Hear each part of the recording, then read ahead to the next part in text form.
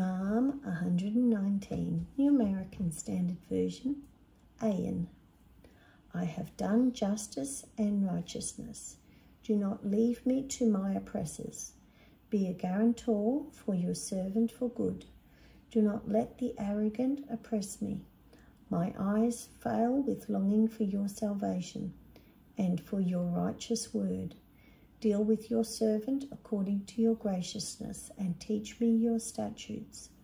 I am your servant. Give me understanding so that I may know your testimonies. It is time for the Lord to act, for they have broken your law. Therefore, I love your commandments above gold, yes, above pure gold. Therefore, I carefully follow all your precepts concerning everything. I hate every false way.